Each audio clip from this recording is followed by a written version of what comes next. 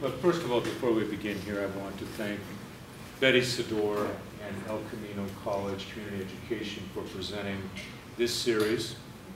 I also want to thank our guest this evening, Gary Metzger, and you'll hear from Gary. The way we'll handle this is that I'm going to, the presentation I have is for about 30 minutes, and then I'm going to turn to Gary here and engage in a conversation with him about the evolution of journalism, mass communication since this launch and during the past 10 years, and then we want to engage you in questions and observations that you have about the subject and why we have things. Sound good? Yes. Beautiful. And is sound coming through back there okay for you? Beautiful. Okay.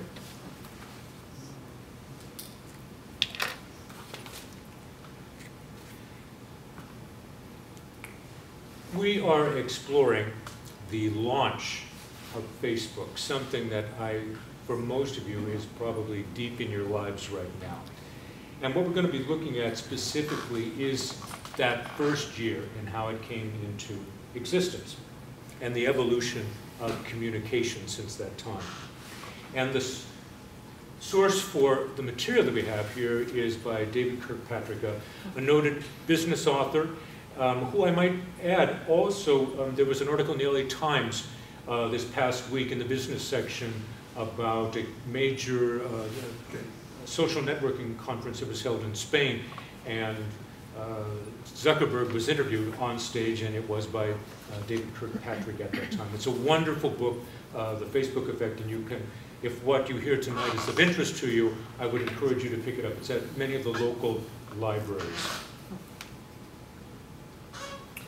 And then, of course, we take advantage of Facebook here as well, and you can like us over at our own little page there.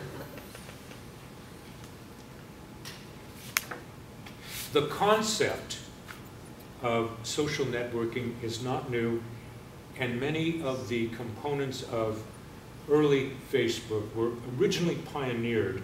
And how is my sound? Am I coming through loud enough for most of you back here? Okay, beautiful. Were originally pioneered by others. Zuckerberg has been, and that's Mark Zuckerberg, I will add, has been accused several times of stealing ideas to create Facebook. But in fact, his service is the heir to ideas that have been evolving for 40 years. In 1968, J.C.R. Licklider and Robert W. Taylor envisioned something that we know today as the Internet in a key essay entitled "The Computer as Communication Device." And Licklider, an employee with the Advanced Research Projects Agency of the Department of Defense, helped conceive and fund what became known as ARPANET, which in time led to the Internet. In 1979, Usenet was developed to allow non-technical users to post messages to groups dedicated to specific topics. And I'm just wondering, are any of you familiar with some of these?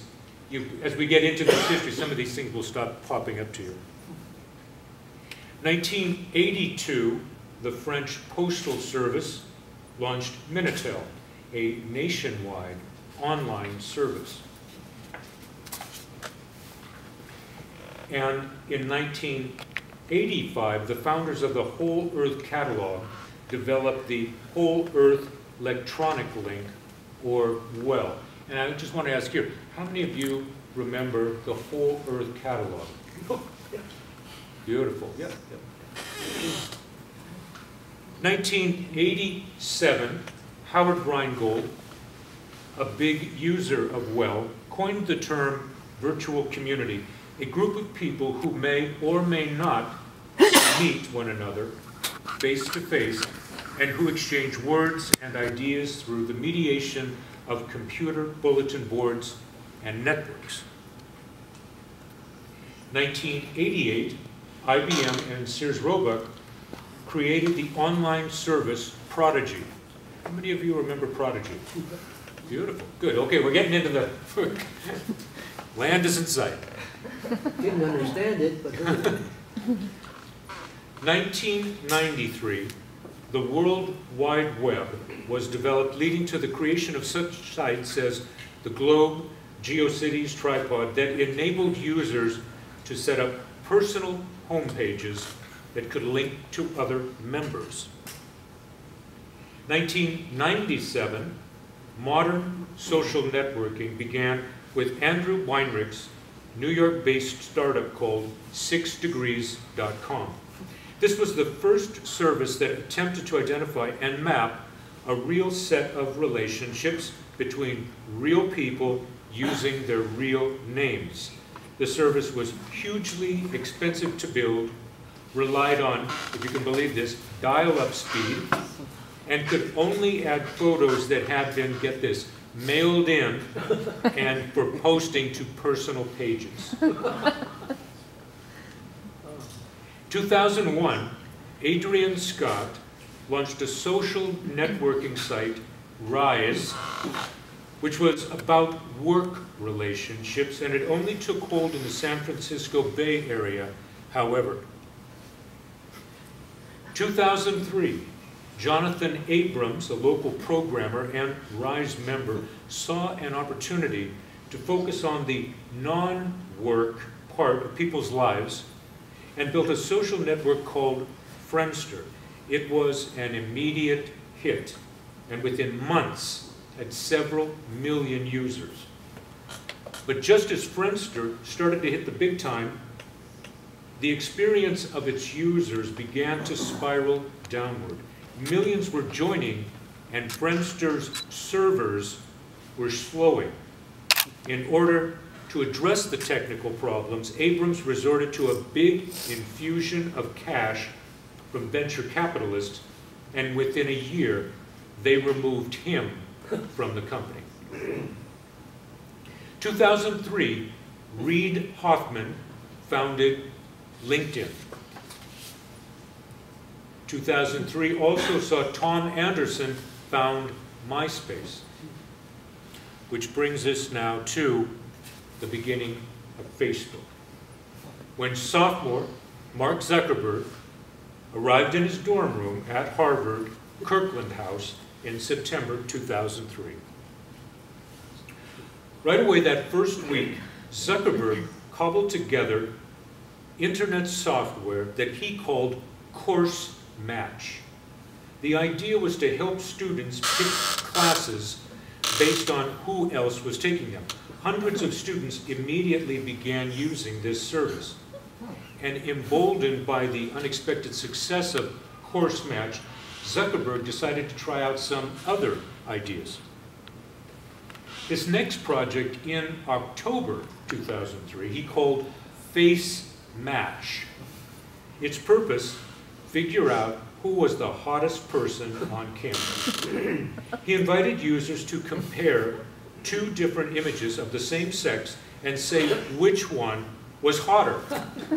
As your rating got hotter, your picture would be compared to hotter and hotter people. The entire program was completed in an 8-hour stretch. The photos of the Face Mash website came from the so-called Facebooks maintained by each of the Harvard houses where undergraduates lived. They were pictures taken the day students arrived for orientation, so you know how flattering they were. He started running the Face Mash website on his internet-connected laptop in the mid-afternoon of Sunday, November 2nd. He emailed links to a few friends to test it out, and once people started using it, they apparently couldn't stop. His testers alerted their own friends, and Face Mash became an instant underground hit. During the winter break, Zuckerberg got deep into coding yet another project, however. On January 11th, 2004, Zuckerberg went online and registered the web address thefacebook.com for 1 year. This site borrowed ideas from Course Match and Face Mash, as well as from the service Friendster that Zuckerberg belong to. And here is his image on Friendster right there. Like most social networks at that time, Friendster was primarily intended to help you connect with people for dating. Friendster had taken Harvard by storm the previous year, but had fallen from favor after technical strains.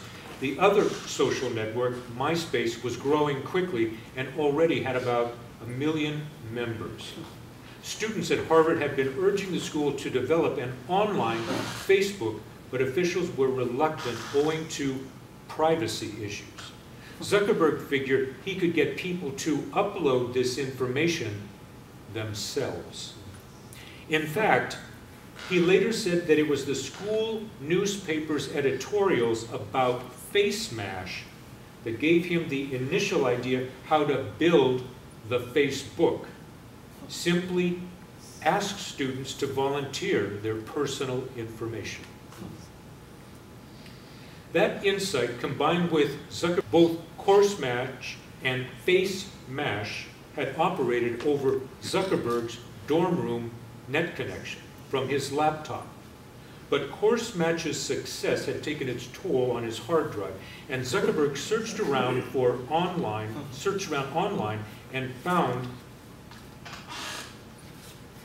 a hosting company called Manage.com, where he entered his credit card number and started paying $85 a month for space on a computer server.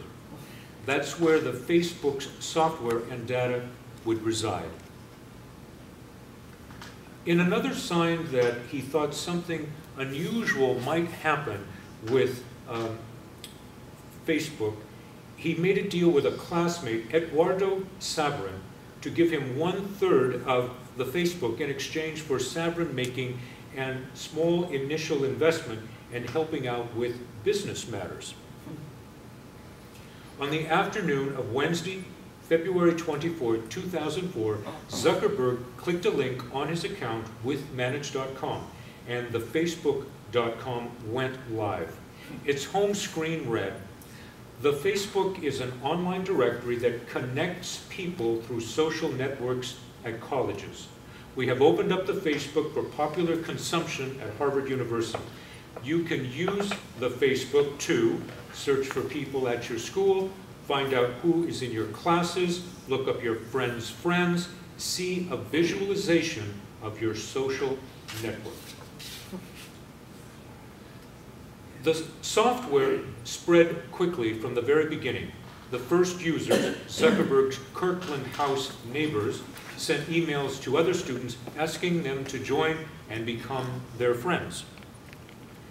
Thus began a viral explosion. By Sunday, 4 days after launch, more than 650 students had registered. The Facebook almost instantly became a main topic of conversation in Harvard dining halls and between classes. People couldn't stop using it. To sign up, you created a profile with a single picture of yourself along with a bit of personal information.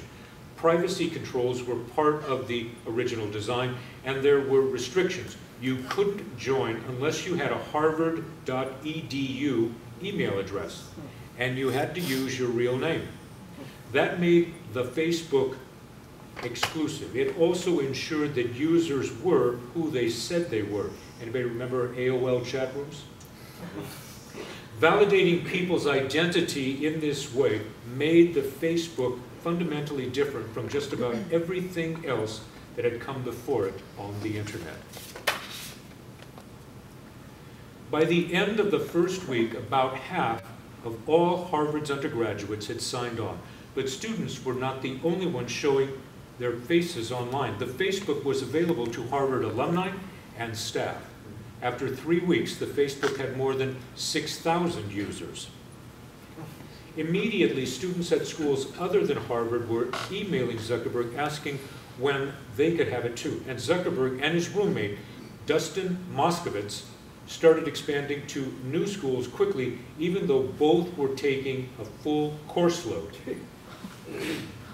They opened to students at Columbia on February 25th, to Stanford the next day, and to Yale on the 29th. Stanford is where the broad appeal of the Facebook was first proven. After just 1 week, the Stanford Daily was writing that the Facebook.com craze has swept through the campus. It reported that nearly 3,000 students had already signed up. Zuckerberg hated interviews and talking in public, but he gave Stanford Daily a lot of time. Quote, "I know it sounds corny, but I'd love to improve people's lives, especially socially," he told the paper. Emails started to arrive from around the country begging Zuckerberg and crew to bring the Facebook to their schools. Within weeks, the Harvard sophomore had launched their services at MIT, at University of Pennsylvania, Princeton, Brown, and finally Boston University. By the end of March, with the active users surpassing 30,000, the Facebook was paying $450 per month for 5 servers at themanage.com, and Zuckerberg and Sabrin each agreed to invest another $10,000 into the company. It was harder and harder to simply keep the Facebook operating smoothly. Thousands of users could be online at once, straining the servers, and Zuckerberg and Moskowitz tried to delay adding new schools until they had worked out the kinks of users they already had. The boys were using free open source software like MySQL database and Apache web server tools, which made the entire undertaking affordable. But while the software might have been free, it was not simple to operate. Zuckerberg was a more practiced programmer than Moskowitz, but he had never operated these kinds of programs before. He was learning by the day, even as he studied for 4 courses. But so popular was the Facebook that by the end of that semester, each time they added a new school, its students signed up almost en masse. In mid-April 2004, business manager Sabrin took steps to formalize the Facebook as a business. He set up a limited liability company in Florida, where he had gone to high school, and the partners listed were Zuckerberg, Moskowitz, and Sabrin. Though revenues for the Facebook were non-existent in its first few weeks, by mid-February, Zuckerberg had already begun fielding calls from people interested in investing. They'd heard about the extraordinary growth of this new site, and they wanted to get a piece of it. At the end of the semester, a classmate whose father was a well-known investor took Zuckerberg around New York to meet with venture capitalists and executives in the finance and media industries. At one of these meetings in June, a financier offered Zuckerberg $10 million for the company. Zuckerberg had just turned 20. The Facebook was 4 months old. He didn't, for a month, think seriously about accepting. As spring of 2004 semester wound down, things at the Facebook just got busier. And by the end of May, it was operating at 34 schools and had 100,000 users. In June 2004, business manager Sabrin opened a bank account and began depositing advertising revenues there. Maximizing revenue by selling ads was less important to Zuckerberg than keeping users happy. It wasn't unusual for contemporary web thinkers to be uninterested in advertising. Sites like Craigslist and Wikipedia were at the time rapidly becoming among the internet's largest by taking a patently non-commercial approach. At this time, Zuckerberg searched the Craigslist itself and found a 4-bedroom ranch house in Palo Alto, California, which he rented as a summer sublet. He decided he wanted to go out to California for several reasons. Most of all, it was the promised land of technology. Quote, Palo Alto was kind of this mythical place where all the tech used to come from, Zuckerberg told a reporter a few months later. So I was like, I want to check that out. It was also at this time that Zuckerberg renewed his relationship with Sean Parker. Parker was one half of the team that built Napster, the file-sharing service, excuse me, the file-sharing service that upset the music industry. Parker had gone on to form another internet company, Plaxo. In March, Parker sent Zuckerberg an email out of the blue. He played up his Napster bona fides and offered to introduce Zuckerberg to savvy San Francisco investors who understood social networking. A dinner was arranged in New York. In early April, Parker flew himself out to New York for dinner. Zuckerberg was thrilled to meet with the founder of Napster, which he considered one of the most important things that had ever happened on the internet. And Parker was quickly impressed with Zuckerberg. Zuckerberg sketched out his vision for what the Facebook could become. It was an even bigger vision than Parker had expected. When Zuckerberg met Parker 2 months later now in Palo Alto, he had a strong and positive recollection of their New York dinner meeting.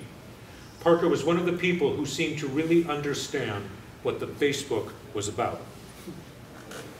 In Palo Alto, Zuckerberg witnessed the denouement of Parker's months-long battle with his former backers at Plaxo. Zuckerberg and his friends were with Parker when he received a critical phone call from his lawyer. The news was bad. The Plaxo board had decided not to allow half of Parker's remaining Plaxo shares to vest. In other words, he was getting kicked out of his own company and losing his chance to make any money if it later went public or was sold. Parker was enraged. The Facebook boys listened in awe and dismay. Zuckerberg had little experience dealing with investors, though they had been approaching him regularly since March, hoping to get a piece of the Facebook. It was a formative moment and a critical one for the Facebook's future. Feeling as if feeling for his friend, and thinking he might learn much from Parker, Zuckerberg invited him to move into the house in Palo Alto with him. And by September, Zuckerberg was calling Parker the company's president. What Parker brought the Facebook was both a practical understanding of the realities of engineers' work to bolster their site and to refine its features. Parker started thinking about what it would mean to turn the Facebook into a real company. He hired the lawyer who helped him set up Plaxo. He started looking for someone to manage operations, a fundamental task in internet companies that involves making sure the data center and servers are operating properly. Up until then, all that work had been outsourced to third-party companies, but the Facebook was getting too big for that. Parker discovered that his young colleagues didn't even know the basics about network management, like what a router was. He found an engineer who had experience at eBay who worked from home in San Jose.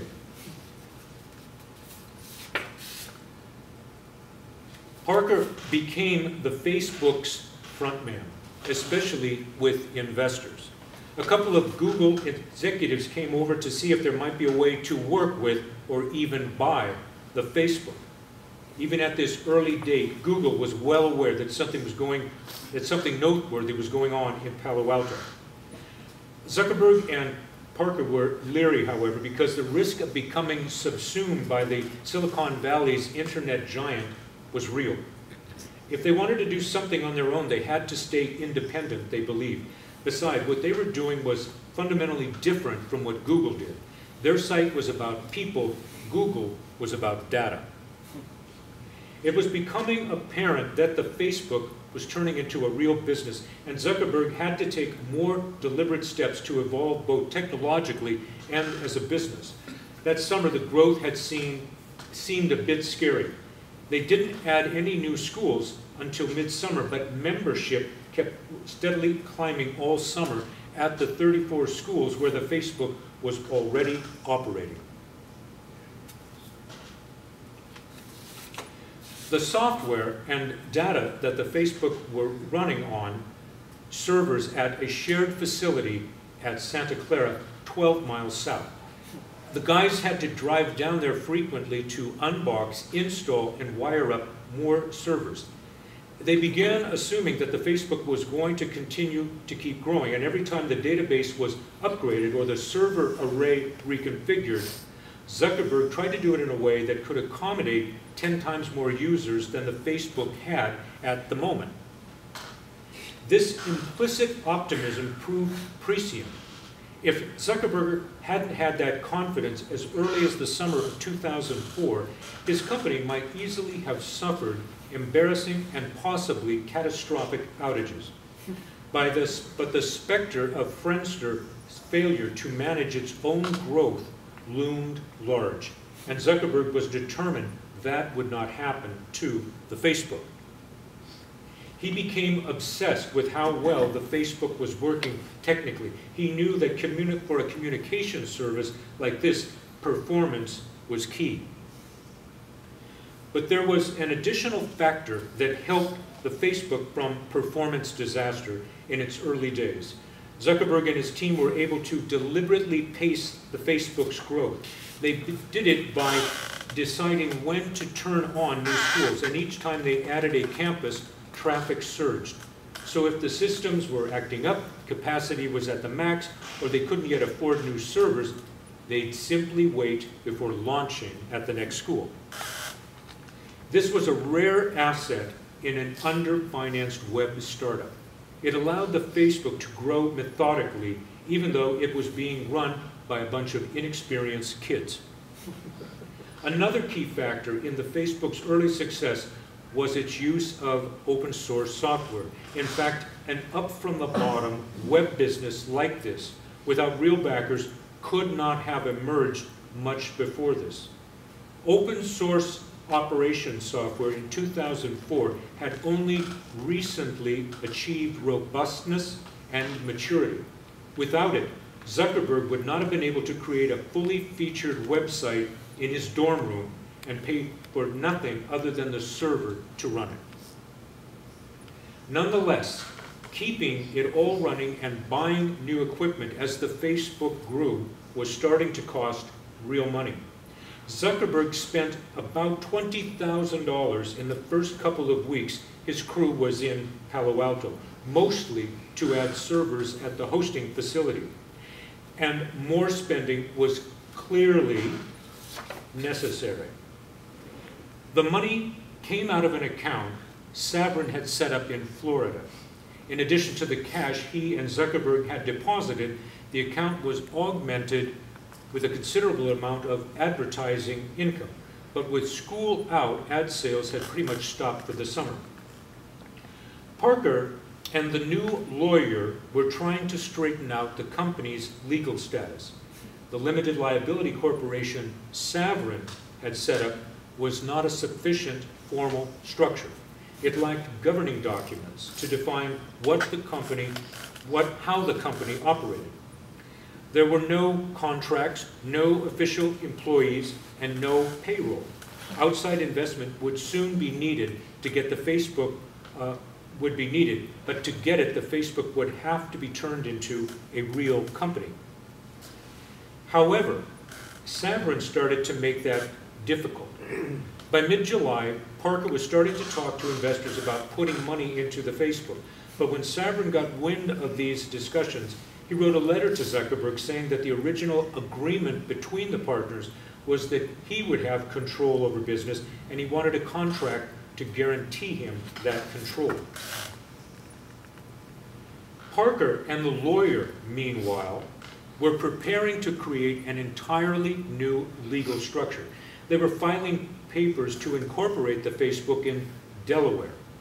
Parker, managing the restructuring, was particularly concerned that the intellectual property that defined what the Facebook was, that is the company's most critical possession, was not owned by the company.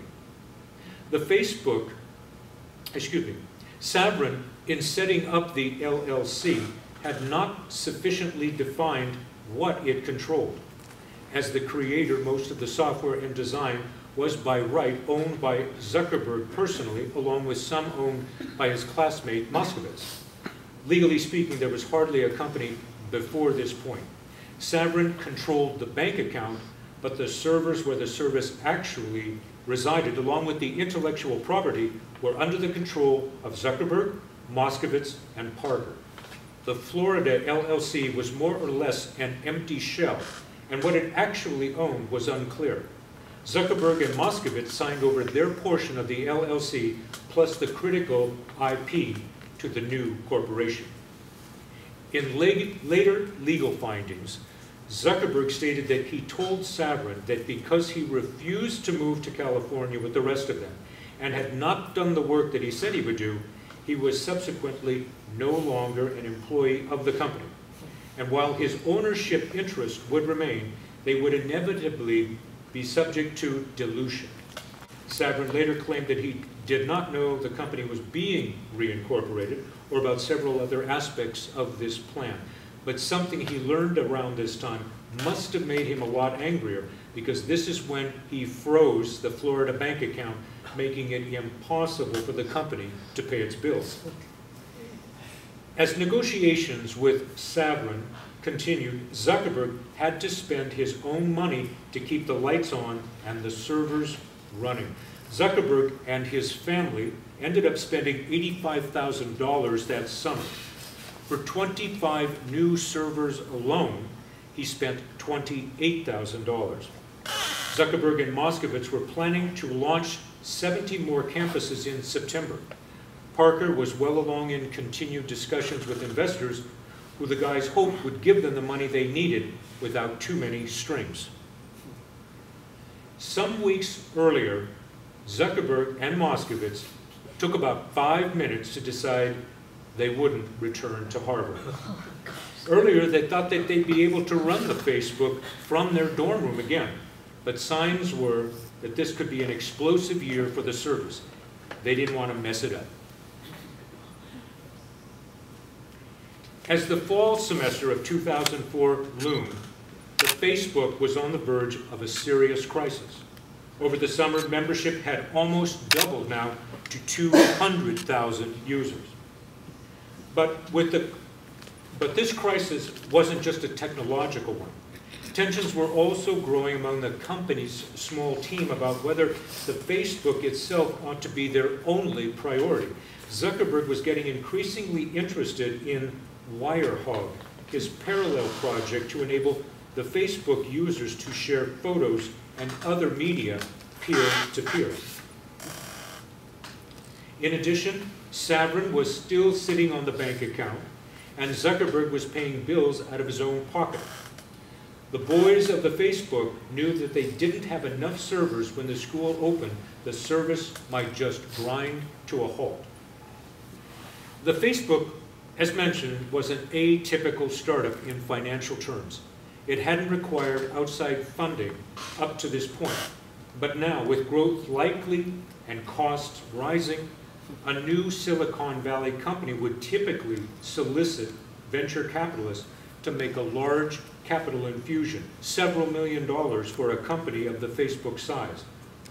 But in such a scenario, VCs take their pound of flesh, a very big chunk of the company, perhaps a quarter or even a third. Parker had gone through that at Plaxo, where he lost the battle of wills with the VCs and been kicked out of his own company. He had successfully infected Zuckerberg with his aversion to VCs. The two were resolute about retaining full control of the company's destiny. After all, they just wanted a few $100,000 to buy more servers.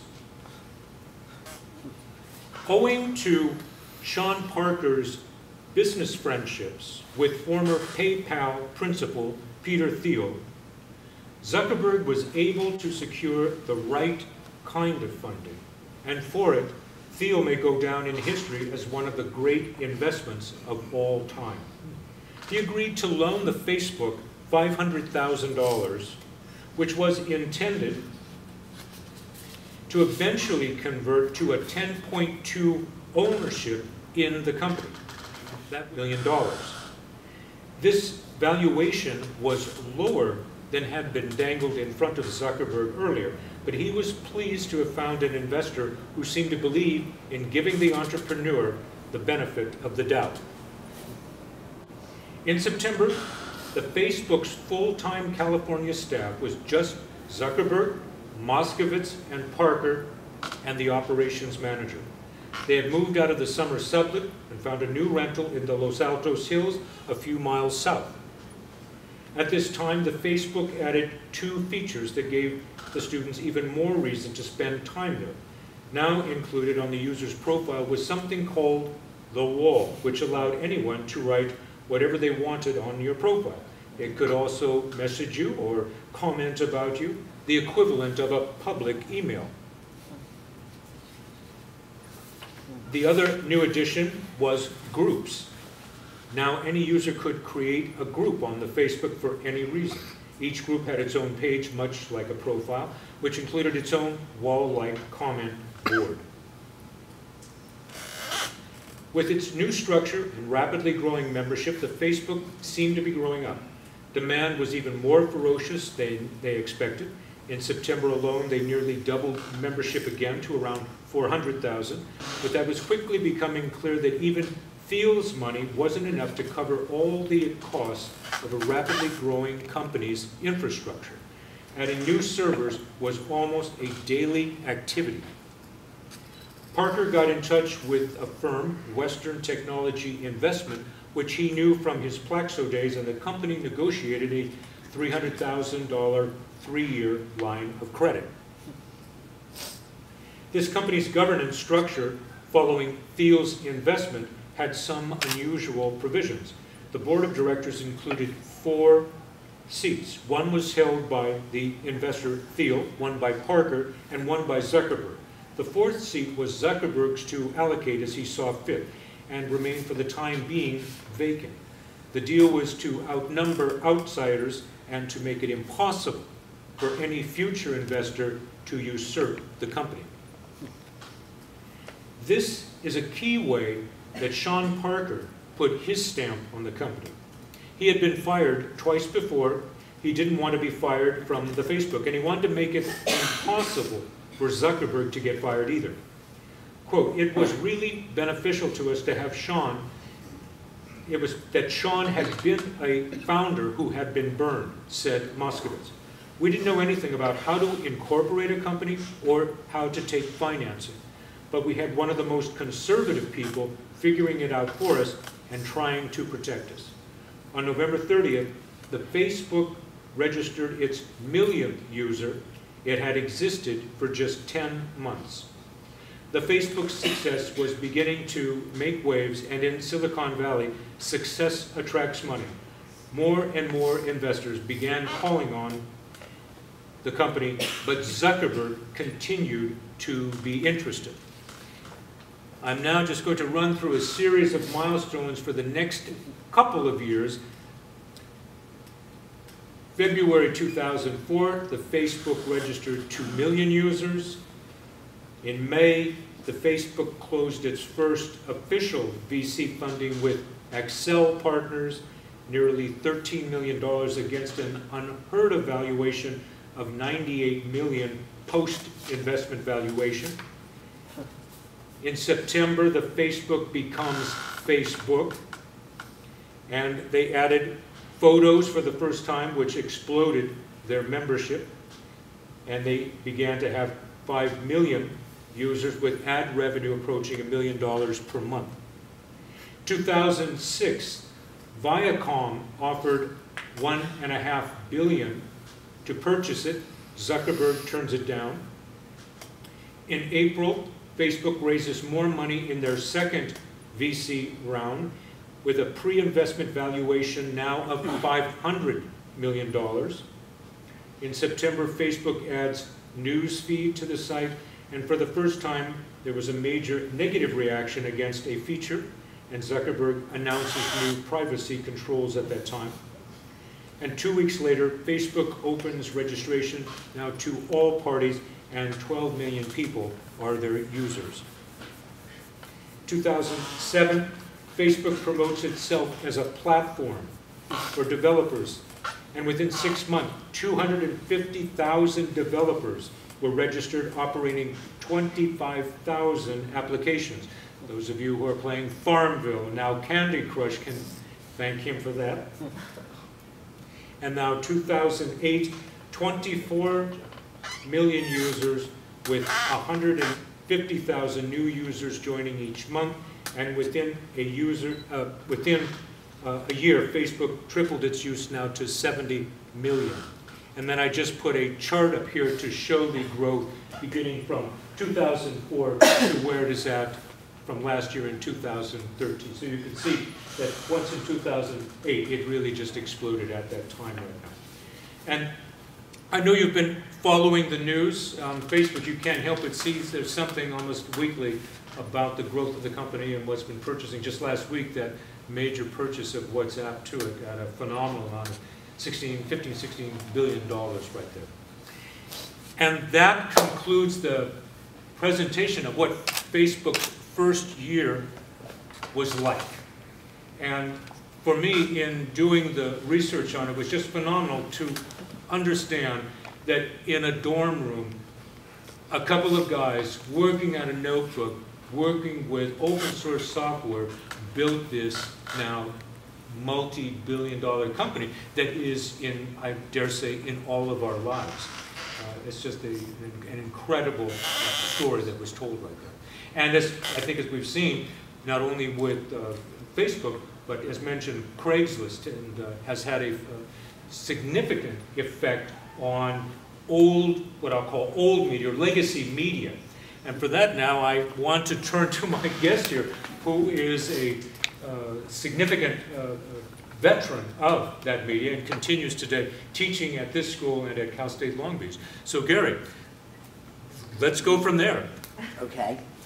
Facebook has made a significant impact on the legacy media, what used to be called mainstream media, but you can't even call newspapers and television and radio mainstream media anymore. When you have a website, for example, not only just Facebook, but when you have something like YouTube, where people are downloading 72 hours of videos every minute. There are more people watching things on YouTube than there are watching the major broadcasting networks, and certainly much more than watching on cable. So the mainstream media isn't the mainstream media anymore. It's YouTube, it's Netflix, it's Hulu, it's people on Facebook, and that includes journalists on Facebook.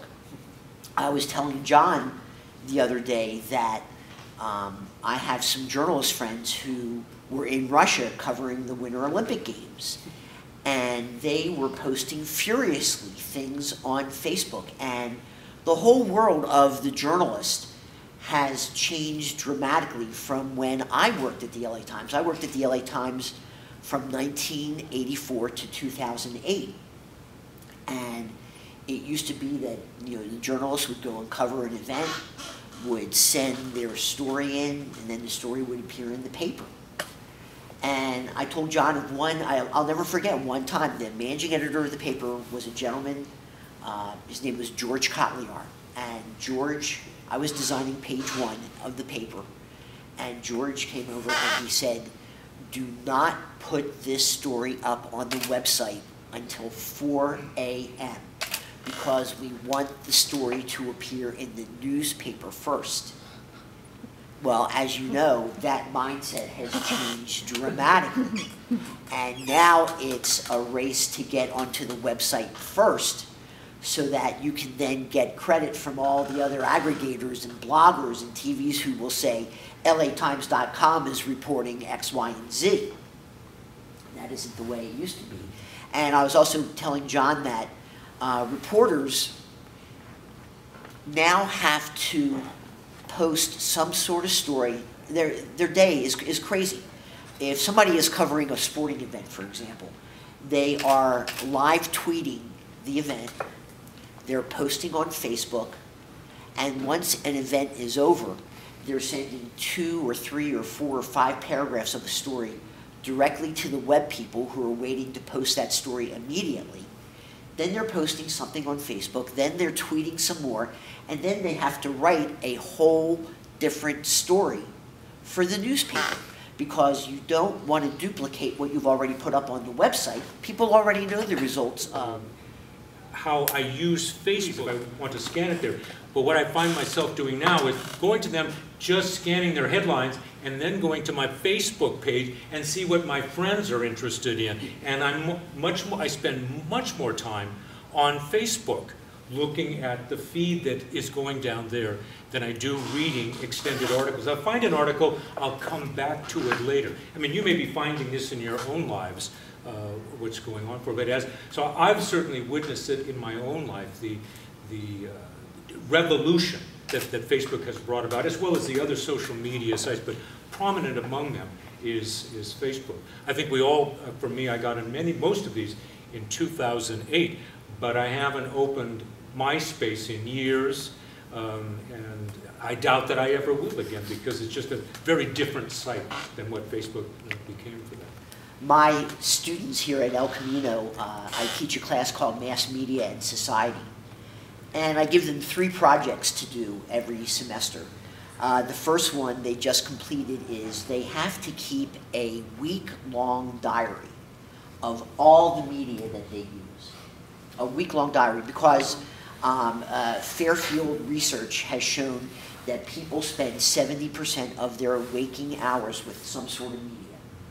And so I had them keep a diary of all the music they listened to, if they read anything, what they did, you know, what websites they went to, and easily people they wake up in the morning, check their smartphone, look at their Instagram, look at Facebook, look at all their social media sites that they go to. And nowhere in there is, you know, oh, I went to the New York Times, nytimes.com, or wallstreetjournal.com, or latimes.com. Only because, although for my class, though, they did throw in a little bit of news because I give them a quiz every week, and so they have to be up on current events. But for the most part, you know, they're listening to Pandora, they're listening to Spotify, this is where they're getting their music from, they're seeing what their friends are doing on Instagram, they're on Facebook, and it's just very interesting. Everything is in the palm of your hand now. And indeed, as you said, it's in the palm, we're walking around with it. Anytime we have what we perceive as a free moment, out comes the phone, and we begin just scrolling, looking through it. It becomes as natural as you can imagine. I had some students were saying that they were doing their paper and looking at Facebook at the same time as they were doing their project and everything. And people are multitasking. 2 can, you know, have a television and their laptop at the same time. The interesting thing going back, and I gave a lot of emphasis to it in the description of Facebook, why Facebook is singularly different from AOL, let's say, American Online, or from MySpace, or some of the other, Yahoo, is that ownership is really, control is really in one person's hand, Mark Zuckerberg. The way this company was set up, because of his relationship with Sean Parker, drove him away from taking money too early and held off until they could take just the right kind of money as mentioned, and protected him from selling off controlling interest in that company. And while the company today has issued a stock ownership, there's 2 levels of stock. And the stock that you and I can buy will never control that company. It's only the stock that's controlled by Zuckerberg and some of the other major board members that really control it. And the majority of that is by Zuckerberg himself. And so this company is really directed by the vision of this person who from the outset said, I'm interested in bringing people in, not in driving revenue. The company of the day, though, if you're following it, is pulling in an incredible amount of money from revenue. Particularly, people were critical of it, saying that it was pulling it in off of the computers, but it's not succeeding with mobile devices. But that's been turned around. The last quarter just showed what a phenomenal amount of money that Facebook is pulling in. So this company controlled by this individual here is, in my lights right now, well positioned to keep driving its focus and how we relate to it very effectively as we move forward here. Something that you might want to add on just, I know I'm real strong on Facebook itself. I'm not critical of it because I could hardly be because I'm such a advocate of it. I use it every time. I watch my own privacy controls on it so that I know what I'm putting out there. I know that's a big concern for many people. Well, that is. It is. And I always tell the students that you have to be very, very careful of what you put on Facebook because prospective employers are looking at your Facebook to see what you're putting on there. And they're looking at Instagram to see what you're putting on there. And if you're putting, you know, objectionable photos, you know, if you're putting sexting type things up there, there's a great likelihood that an employer is not going to hire you. So, I mean, if you're putting yourself all the way out there, then you're going to have to pay the price eventually if you're hoping to gain some real employment. You know, without a doubt, you know, we've seen a lot of things are at influence here in our changing communication landscape. It isn't just Facebook, but really just the mobility of communication itself. I dare say all of us are walking around with a mobile device in our pocket here this evening, and we probably sleep with it nearby as well. It's our new best friend, and to some degree probably will be for the foreseeable future. This is a big shift from, you know, even 10 years ago, and what's come about. And we can reach out to our friends, loved ones, old loved ones, and send texts and send messages. It's an unbelievable, well, to a few years ago, it would seem incomprehensible that you could do this. But today, we just now take it for granted. And the problems that go along with it are certainly there. I know that there's a lot of things that happen in the news we're reading about when incidents occur because of it. We find about crimes that take place by the misuse of Craigslist, another widely used open source application. I'm going to open it up, if that's fine with you, to any questions or some of the things that some of you would like to share about it. Let me go to Betty here, and then we'll come over to you. Gary, have you, and in the years since you've been teaching and since this evolution of Facebook, 10 years, and all social media for that matter, how have you noticed and observed the changes in the vernacular and the style of writing, both in your classroom as well as in journalism itself? If I can, would you mind repeating the question that we just had before you answer it? Because you have the mic. That's right. Oh, sorry. The question was, how have I noticed a change in the vernacular and language that is used in the 10 years since Facebook started and social media? I'll tell you, Betty, I have really noticed it in students' papers. You know, students aren't spelling Y-O-U anymore. It's just the letter U, and I just shake my head, and you know, LMAO and LMFAO. I'm seeing an LOL in papers, and I'm saying this isn't how you write. You would never write like that for, you know, a professional publication. You would never write like that, and you know, the abbreviations and the shortening of words that have happened because of Twitter and the 130 characters, for example. And I'm just seeing this in papers that I get from the students. I'm obviously not from journalists, but from the students, it's been very eye-opening. My wife is a professor of kinesiology at Cal Poly Pomona, and she sees it in the papers that her students write also, and it's just amazing to see the. But have you lowered your bar?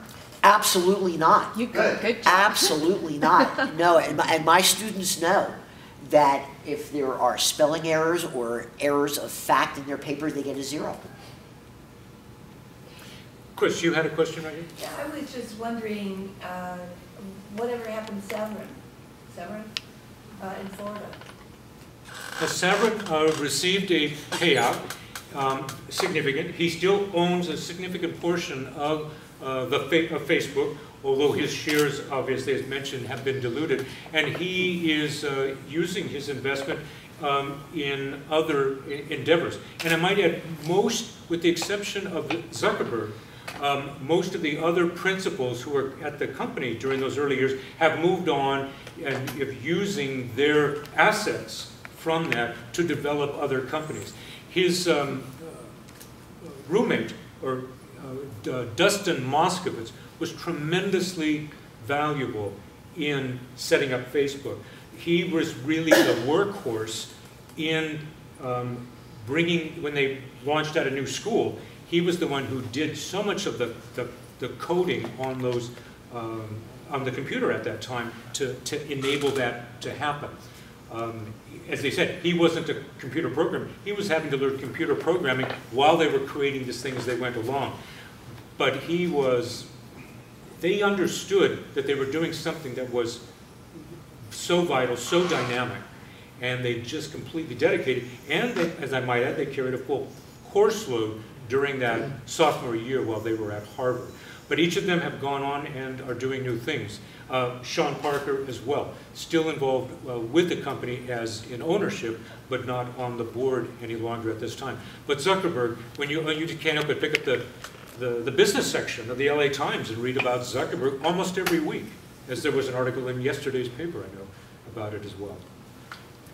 Sorry, Gary, can I go back to, I know you indicated that you don't see it in your journalist friends, obviously, but what I think is really interesting is that the level of writing could arguably have said to have gone down in terms of the style of writing in the average newspaper. I mean, I think I read somewhere that the average level is an 8th grade level writing. Do you think that that's a result of the social media explosion, or do you think that's something else? I think that's something else, Ben. Los Angeles Times, I don't think that there has been a dumbing down of articles, for example. John and I were talking about the other day, the great editor of the Los Angeles Times, Bill Thomas, died recently. And he was the editor of the paper when I started in 1984. And he had given off to Tom Johnson also.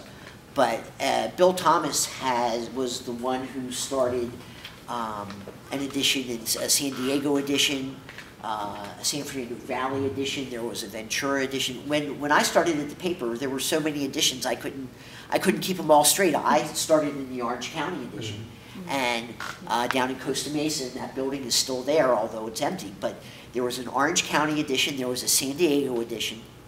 There was a Ventura County edition. There was a Santa Barbara edition. There was a Valley edition, and there were writers everywhere. And at that time, the Times was known as a writer's paper. From a design standpoint, it was a challenge because you would have writers like the great David Shaw, who was a Pulitzer Prize-winning media critic, would write 200-inch stories. Well, number one, you would never see that today. People just don't have the attention span anymore to sit down. I don't care if it's on a Sunday or a Monday or Tuesday, they just don't have the attention span to sit down or the time to read a 200-inch expose of some media. But at that time, there was, newspaper print costs wasn't a problem for the Times. There was no worry about profit margins. The Chandler family didn't care about it. Single-digit profit margin was fine with them. But I still, to this day though, don't think that they have dumbed down their writing. I really don't. Maybe it's something else, but as far as the time is concerned, and I take my classes back there every semester, I still think the writing quality is still there. I really do, internet or not.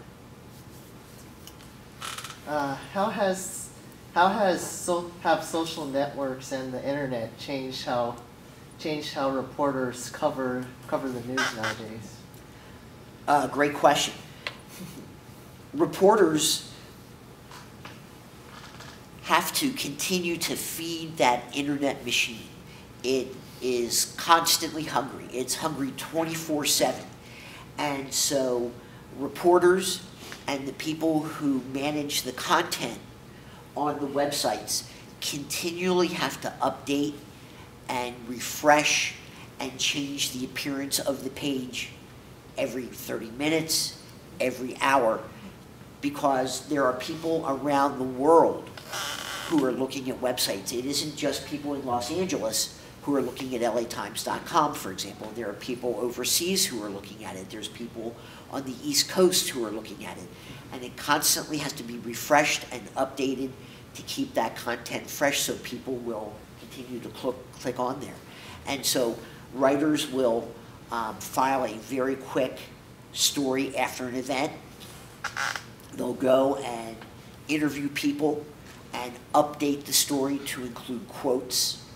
And then they have to continue to update the story whenever new developments happen. They have to update the story again and again and again. Go.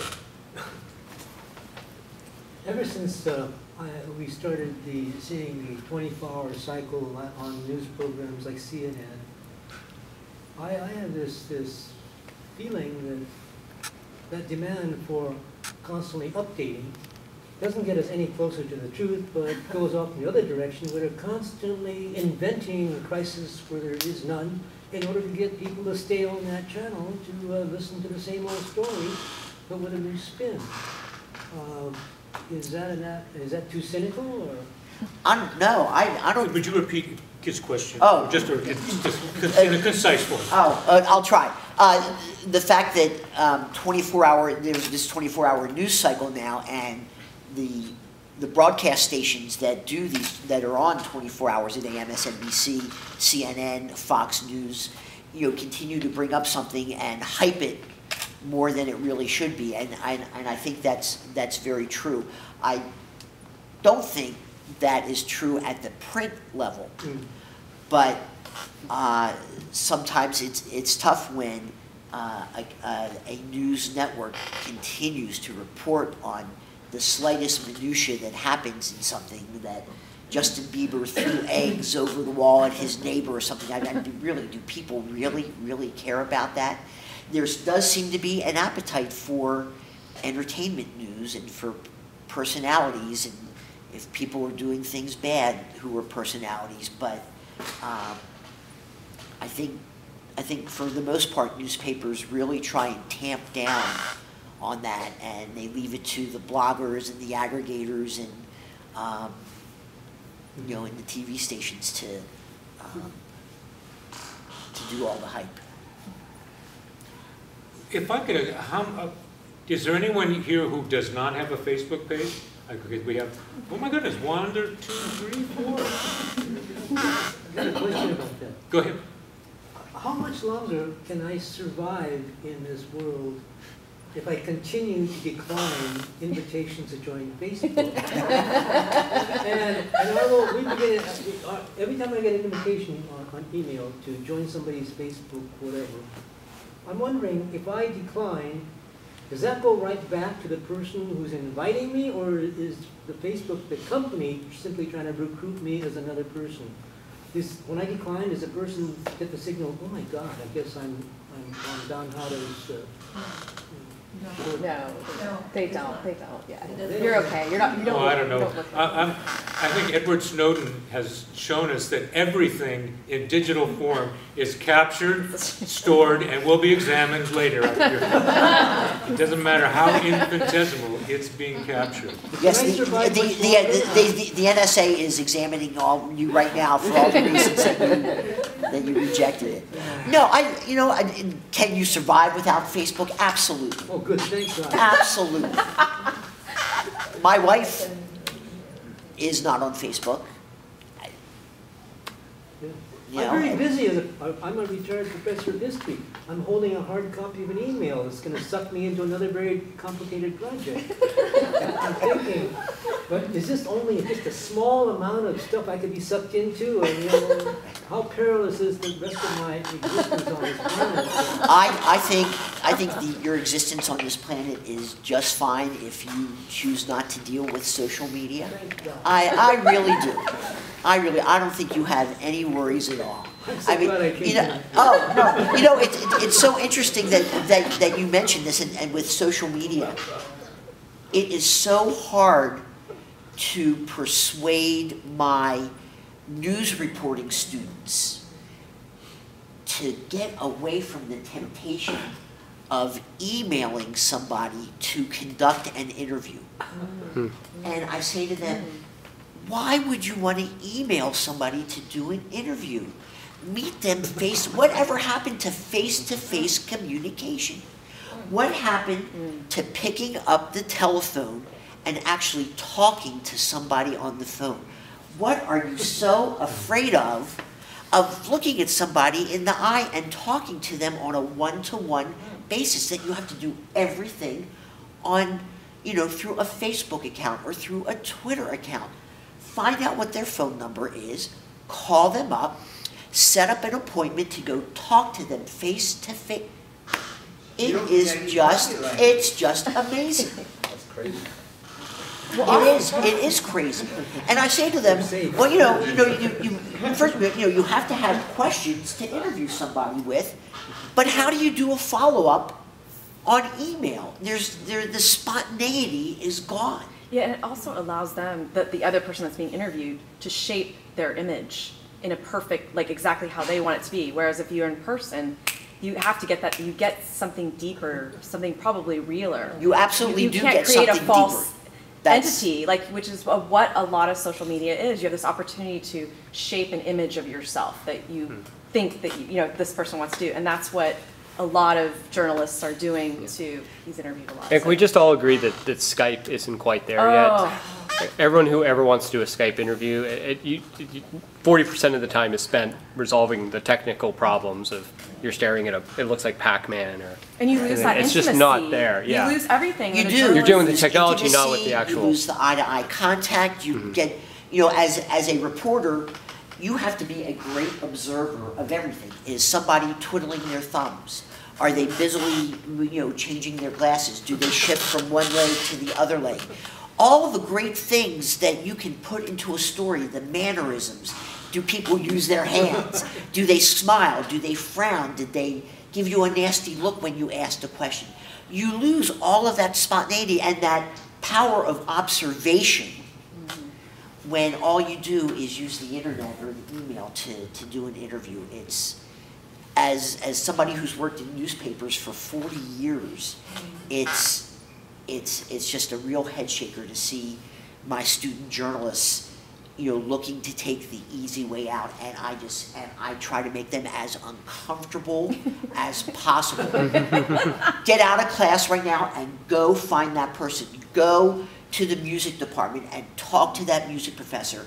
Go talk to somebody. Don't just sit there and email questions to them. Hey, bless you. Talk to them. Look at them. See how they act. See their mannerisms. Don't just email. Oh, it's so crazy. It's crazy.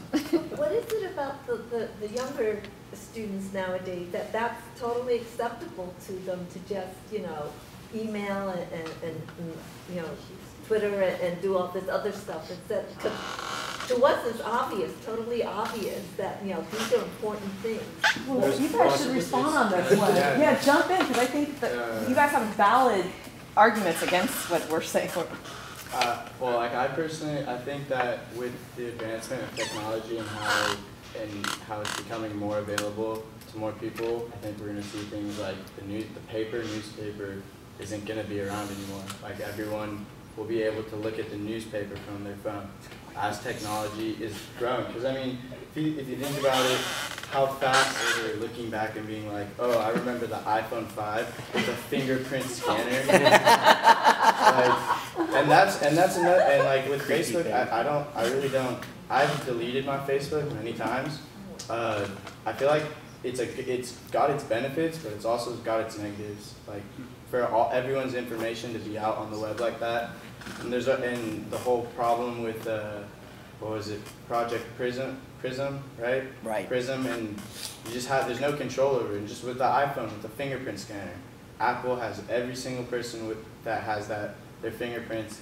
Like when you go into the Apple store and they have the little test for you, so you can test it out. Every kid wants to go test out the cool new, like the new phone, of course. And I think we are seeing kind of like what she was saying, maybe not necessarily the dumbing down of like the writing, but definitely I see more kids being so sucked into social media and so sucked into this like ego, like it's increasing the ego because now everyone's looking at you, not just your social, like what city you're living in, the whole world is looking at you.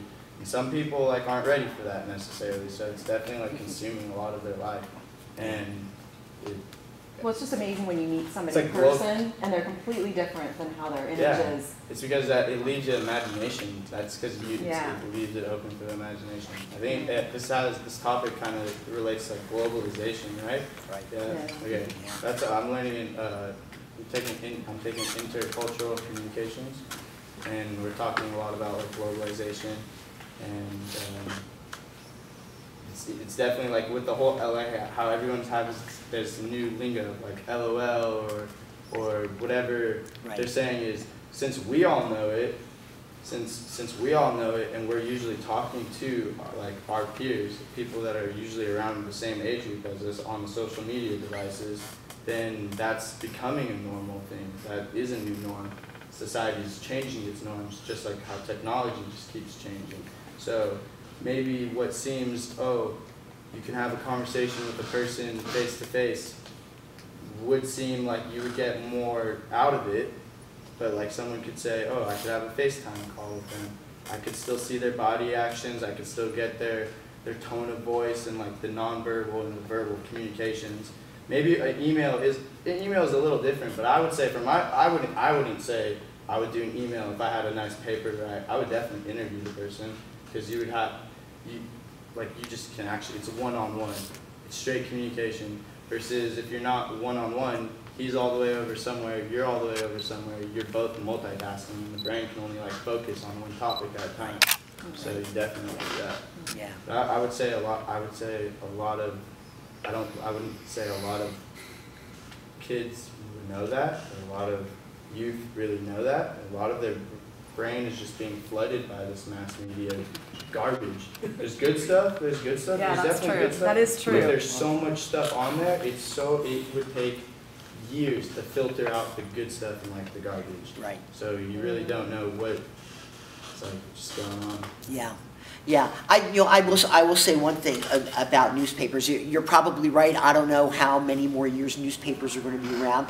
I do know that there has been research lately that is showing that, at least on as far as large newspapers are concerned, I'm not sure how many years they'll be around, but small newspapers in small towns are thriving and are doing better than ever. And for some reason, the people who live in small towns are still picking up the newspaper. And maybe it might be because those small town newspapers have decided not to develop their internet resources and their internet sites to where it should be. And so people do depend on those small town newspapers to cover that type of news. Maybe people go to the websites to get foreign and national news, but if you want to know what's going on in your little small local hometown and everything, you're still going to pick up the newspaper. because it's focused on that. It's Yeah, absolutely. And you're invested in that business too, because you probably know people who are. Well, you're getting professional coverage of those events, city council, and social events, and schools, and that kind of thing. You're getting good material Yeah. in the newspaper. You are getting good material from, yeah, and you're getting from people who, have covered their beat, one specific topic, hopefully for, for some time. And that's a real issue with the internet and these people who are bloggers or who aggregate information, who take information from all these websites and then they make it their own and then people think that's news. There's always going to be a need for content providers. There's always going to be a need for a watchdog for government.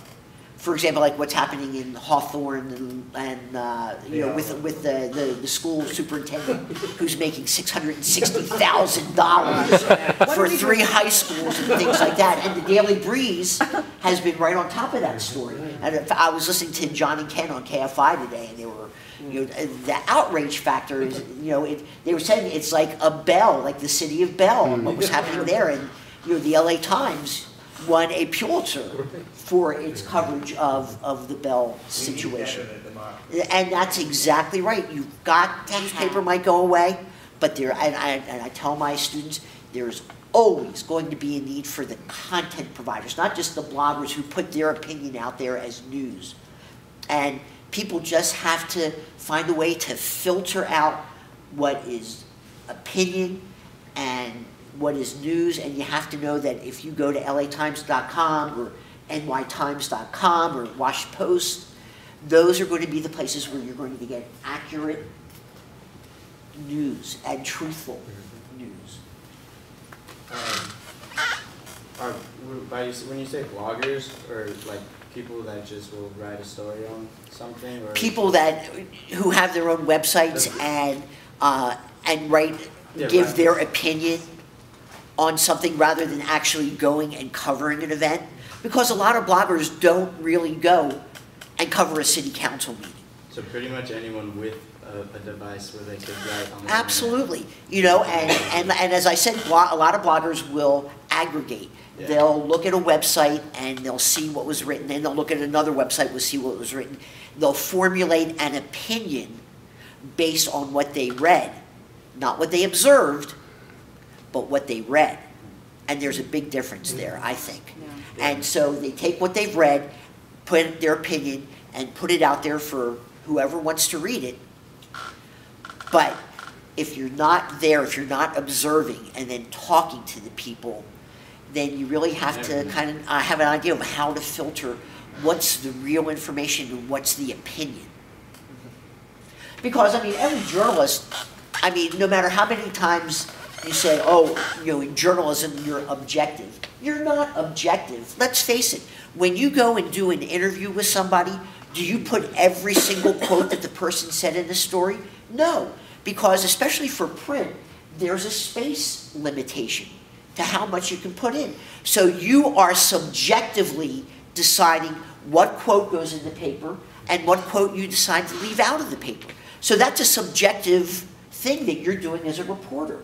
But you're trying to filter what are the most important quotes that the people need to know, as opposed to every single quote that a person needs to know. So there's always subjectivity in writing news stories. Would you say writing for newspapers, like you would say you would pick the quotes that you think people would want to hear the most? Or it's most important for the people to hear the most? Most important for what the people, not what the people want to hear, but what is the most important